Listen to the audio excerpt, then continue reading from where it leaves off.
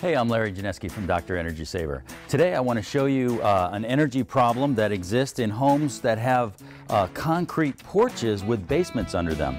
Here we have a home that has actually a pretty large porch in front, and there's some flagstone on the porch, and underneath here it's just a concrete slab, and there's rooms underneath here that are very cold because there's no insulation whatsoever. Let's take a look. This homeowner has a bit of a photography studio in this finished basement, but there's 3 rooms underneath this porch that are underneath that cold concrete slab.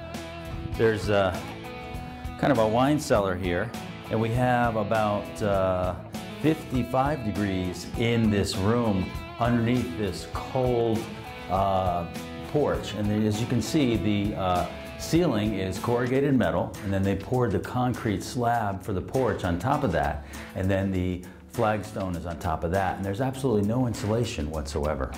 Now here's another room that contains the well tanks for the water supply. We got big water treatment tanks in here and a water softener, and here again we have these bare walls, and you can even see that there's some condensation, and that's unusual this time of year, but it just tells you that bottom of that slab for the porch is so cold that the humidity from the warmer air inside is condensing on the bottom of the roof deck. Now the homeowner tells us that in the summertime this is really bad. You have humidity and condensation all over the tanks. We have these drip pans here, and they fill up with water. You have humidity all over the well tanks and the pipes and so forth, and all over the bottom of this porch ceiling. You can see the beam there is rusted from years of that. Now the homeowner did a little experiment and tried to insulate the ceiling himself, but that didn't work out too well, as you can see. And there's also a bit of leakage here from the perimeter, and the homeowner had this dimpled drainage matting installed on the wall and rolled up to the ceiling. So we're going to incorporate that and make sure the water runs down behind this drainage matting to a drainage system that's in the floor. For this application, we're using closed cell spray foam, and we're going to spray the bottom of the roof deck and the walls in this one room. And you know, this is a messy job when we're doing it. There's fumes that have to be vented out of the house, and the homeowner has to leave the house for the day.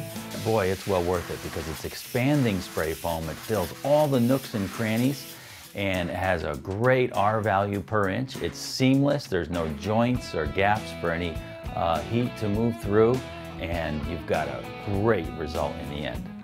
So the work is all done, and now let's compare the temperature of the ceiling from the rooms that we completed the foam in to this room that is the electrical room that is not done at this time. It's 44 degrees, as you can see, the bottom of the ceiling. And if we take a look at the ceiling temperature in this room, which has the same flagstone porch over it, we have 65 degrees, an amazing difference, and that is going to make a big difference in the amount of heat that flows out of this house, because heat moves from more to less, and now we have that seamless thermal boundary in the form of closed cell spray foam between the interior heat and the outside cold.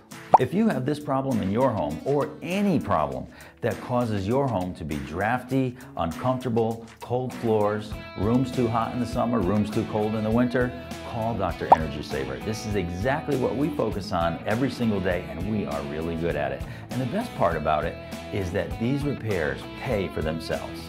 Call Dr. Energy Saver today.